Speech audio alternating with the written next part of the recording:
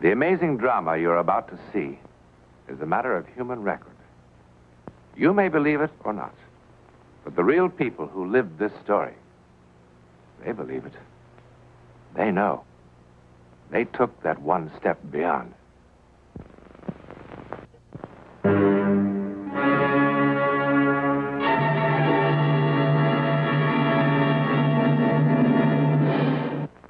Last summer, I went on a short holiday to wonderfully cosmopolitan Mexico City. It was Thursday. My wife had, of course, gone shopping, and I had a few hours to kill.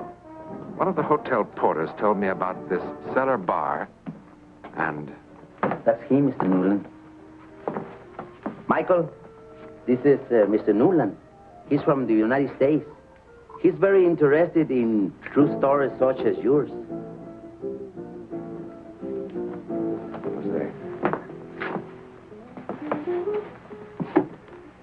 I don't want to embarrass him. Maybe we should...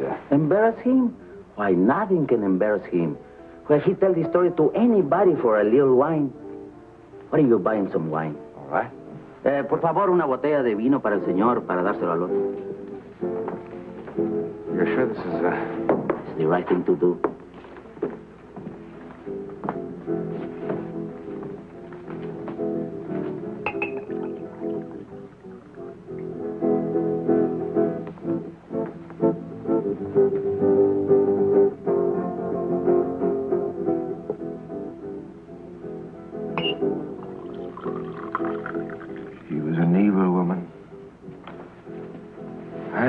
I was well liked. I had a pleasing personality. I could have been manager of an enterprise.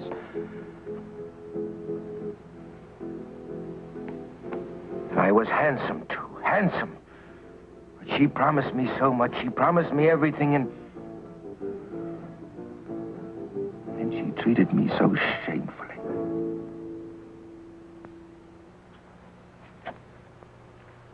Oh, really?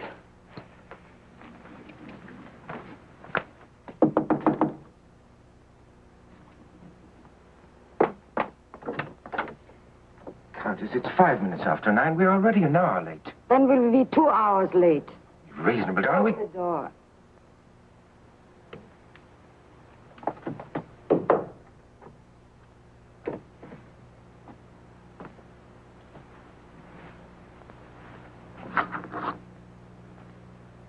Oh, this is not the way. After all those centuries, would you have at least learned to comb my hair? Take a letter properly, or keep my books properly, or do something properly. I'm sorry. Both of you bore me so. He with his fading Irish charm, and you... Well, even you know, I don't know why. I really do my very best, man. Yeah, I really do my very best, madam. Bring the necklace.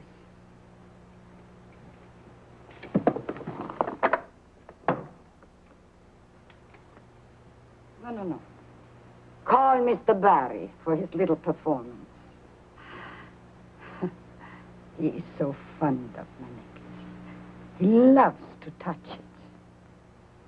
You know, one day, just for a joke, I'm going to buy him one of those little things the jewelers wear in their eyes when they make appraisals.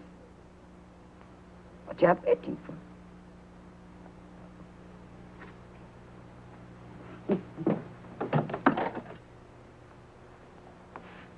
Countess Lorenzi wants you to help her with her necklace.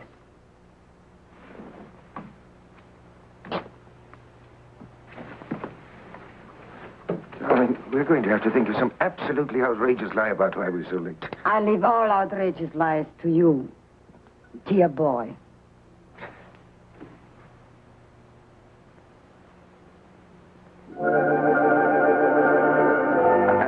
I'm sorry, darling, but this clip always did give me so much trouble. But you put it on me so often, you should be able to do it with your eyes closed. Well, I'll do it.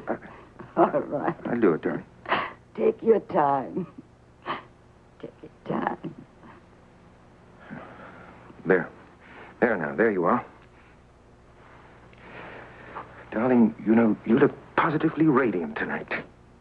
But you always look at my necklace when you make your pretty speeches. Oh, Countess, why do you have to tease me so much? Tease you.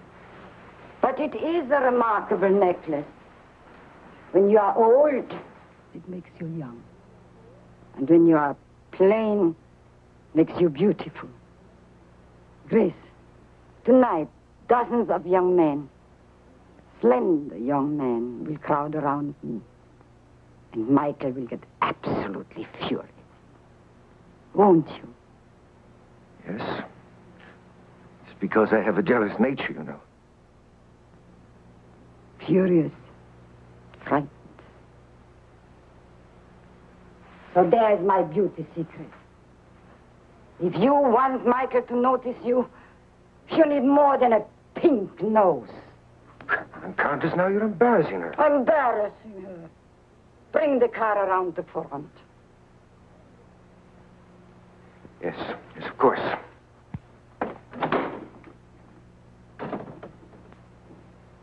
You know, you behave quite ridiculous in front of him. Pardon? You make yourself such a fool. Fool? You know what?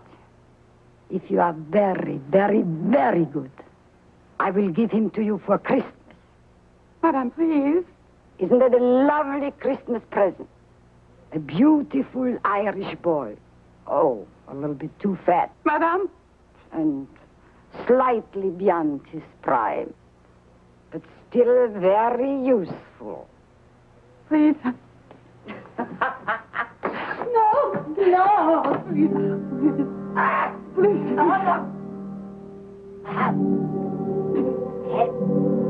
Hey. Can you breathe?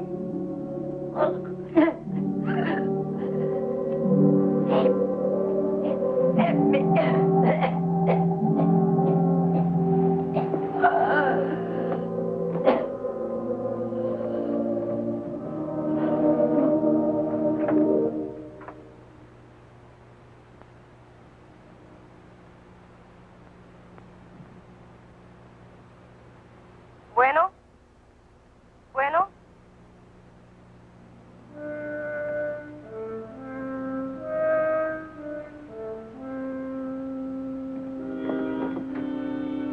Dad! Come on, hurry! Something has happened! What is it? The Countess! She's ill!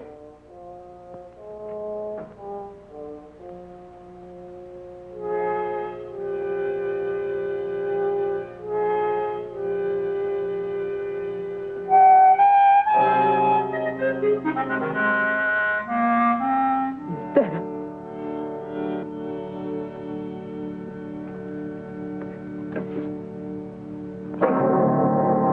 Give me the police.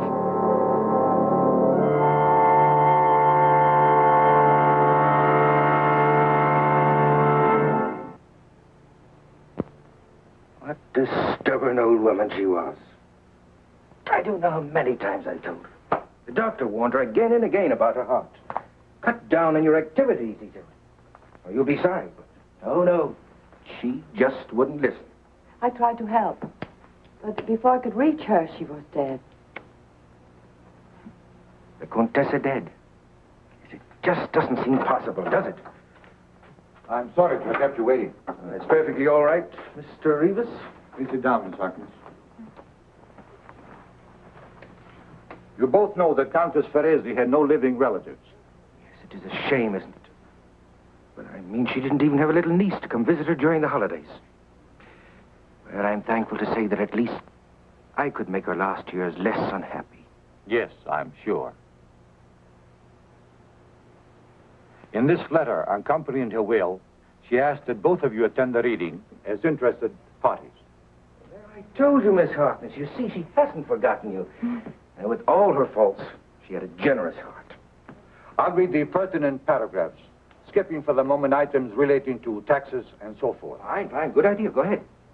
Nothing to worry about, Miss Harkness. To Grace Evelyn Harkness, who served me as well as she could for many years, I'll leave my house at 67 Avenue Barzoni and all the furnishings therein. What? I don't understand. What? I further bequeath all other property personal and real, covered in the enclosed inventory, specifically to include my most prized possession, my diamond necklace.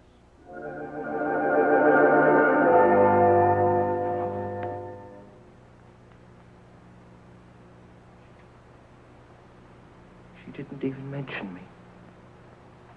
My name isn't even mentioned in there, is it? Yes, Mr. Barry. I leave to Michael Berry the sum of 30 centavos, which should be enough for bus fare to his young lady friend at 1216 Rolando Plaza. I am certain the tranquility that Mr. Berry will feel, knowing he is no longer in danger of being discovered, will more than compensate for any monetary consideration.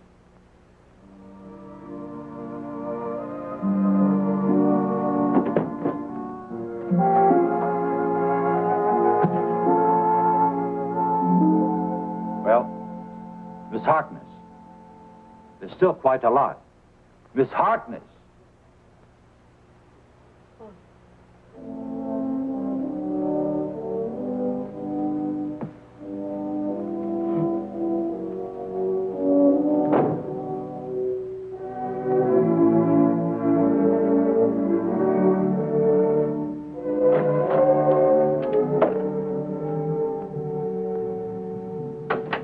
Expected you at 9. Well, I came at 11 instead.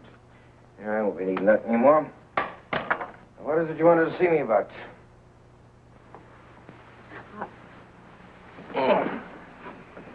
Champagne is probably warm. Oh, so now we're drinking champagne now. Just for tonight. Well, would you open it for me? I don't would, but I will, ma'am. Yeah.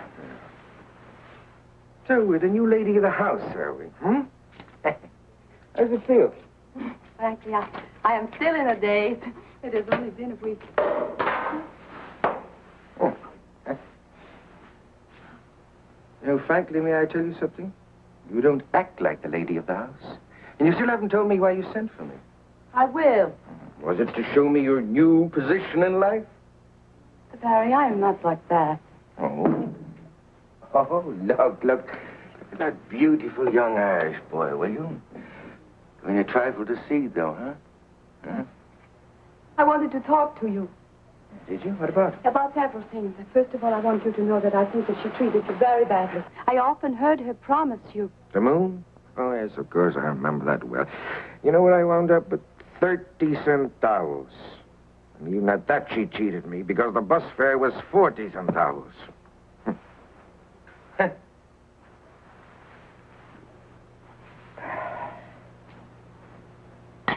Oh, I beg your pardon. I'm forgetting my manners, may I? Of course. All you want. And then help yourself to the hors d'oeuvres. They may be stale, but I had the maid make the kind that you like. Imagine me with a maid. Well, here's to good health. Thank you. I really meant what I said. I mean, about the Countess. She had no right to treat you as she did. Give me something, Don. You're all right. Don't let anyone ever tell you different. You're all right. You got a good heart. Oh, no. Think of what a fool I made of myself in that attorney's office. I couldn't help it, I suppose. When I heard that 30 centavos, it was enough to drive me out of my mind. What's shameful? Yes, it too. If she ever found out about Nina, I'll never know. You know, when I think of that old woman, Don't think of her. makes my blood boil inside of me. How she degraded me. Rubbed my nose in that dirt. You know, I could have been something. I really could, and I still can, you know. I could have been manager of an enterprise. Yes, you still can. You still can. No, that's too late now, no. When I think of the many times that I sat here in this chair waiting for her to open that door. You shouldn't give up.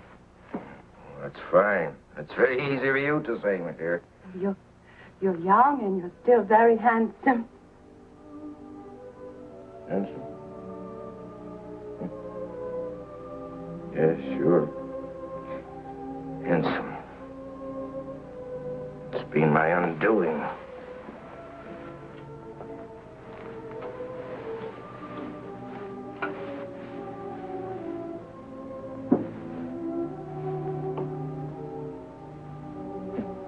About that young girl, Hmm? Nina. Oh, we know all about her. You going to marry her? Yeah. Oh, Valerie, you know, when she heard about the will, you know what happened? She just... And I haven't seen a hide nor hair of herself. But did you ever think?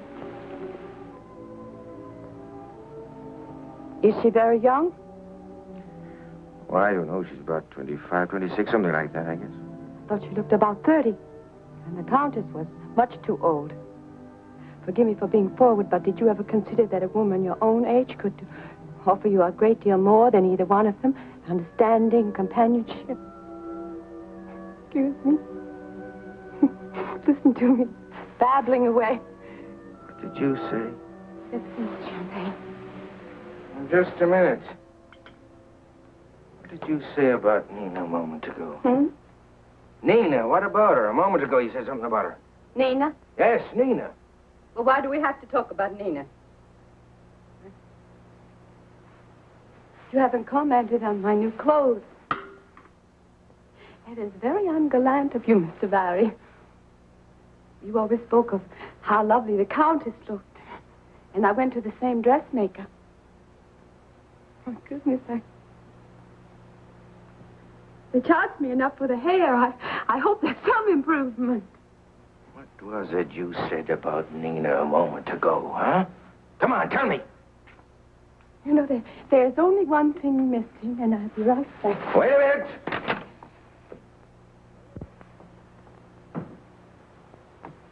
Wait a minute, do you hear me? Come back here.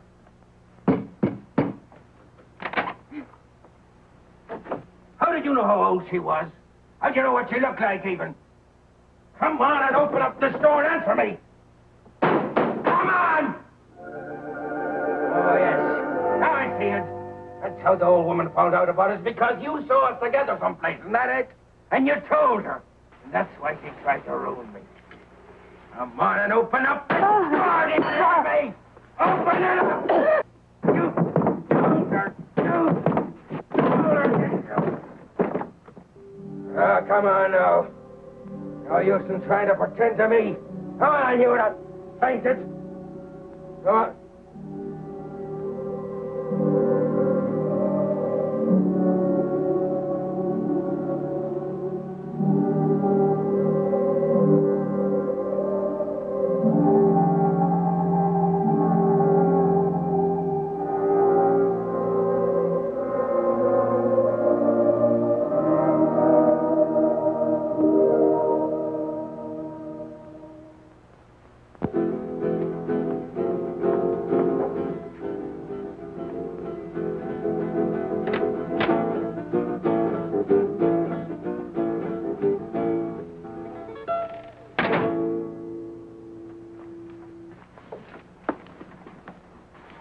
Now I know what the lock is for.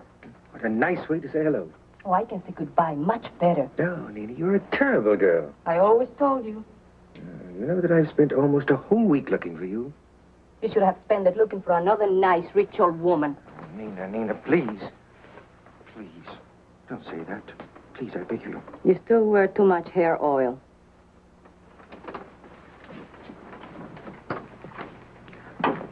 Aren't you even going to ask me why I came by? I'm much too busy for riddles. I've got a date. With who?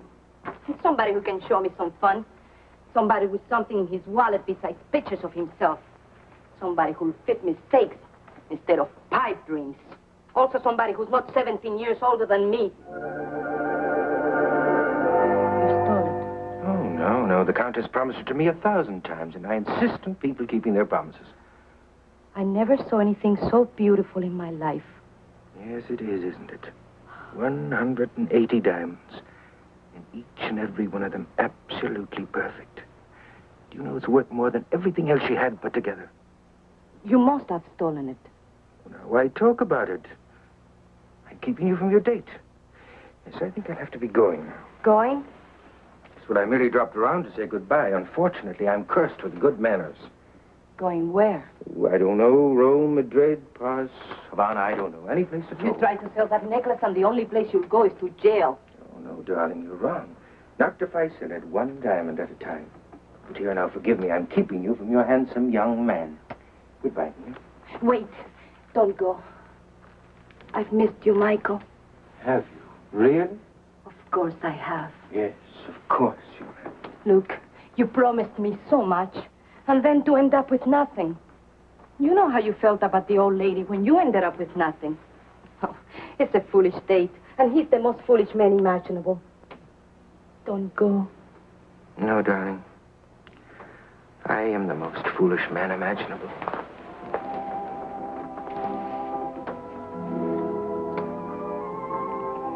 Darling, I tell you what. Why don't you finish dressing and pack a suitcase and I'll be back for you in an hour. What are you going to do? Well, there was a man in town who said that he would buy some of these diamonds. I called him up and he told me to meet him at his hotel at 8:30. I'll be back then, darling.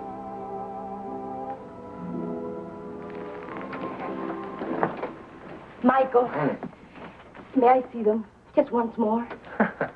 Really? They're so beautiful. They almost hypnotize you. It seems so wrong to break them up. Yes, but I imagine when you see how much money they realize that you'll feel much better about it. Now, come on, give them to me, darling. Just once. Oh. Just for a second. Darling, look. Just that I can see myself in the mirror with them on my Look, throat. darling, I promised the man 8:30. Dearest, just for a second. Oh, well, all right then. Come on, I'll help you with the clasps. Oh, I'm so excited. You know, it's a funny thing. Now that they're mine, I don't feel at all nervous about them. I never saw anything so beautiful in my life. Look at me, Michael. Just look at me. Now, come on, let's have them back. Darling, what's the matter? Nina, darling, what's the matter with you? Take them off. Nina. They're shocking me. Oh! They're shocking me.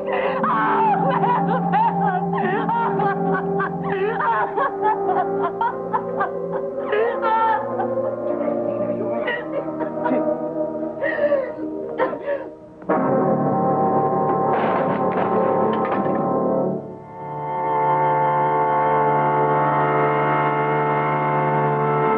It moved. It moved. It moved.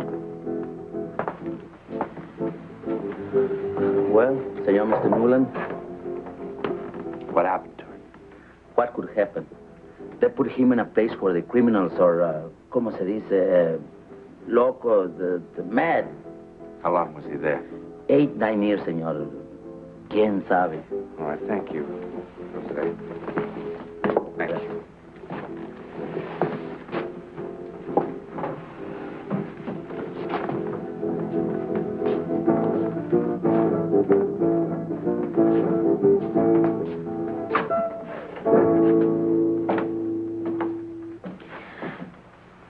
Well, what do you think? Did the necklace really move? If it did, it isn't the first time that a necklace seemed to have a life of its own. Around the turn of the century, a lady in Brighton, England, was most certainly strangled by her string of pearls. But how could such a thing possibly happen? Well, the psychic answer would be that somehow the vengeful spirit of the Countess managed to impart some sort of life, an evil life, to her necklace. Or if you want a more rational answer, as Jose the porter says, quien sabe? Who knows? In a moment, something about next week. Next week, and every week, we'll be bringing you the personal records of the rarest kind of human experience. Man's adventure in the world of the unknown. That mysterious psychic world beyond our 5 senses. This is your invitation to take with us that astonishing one step beyond.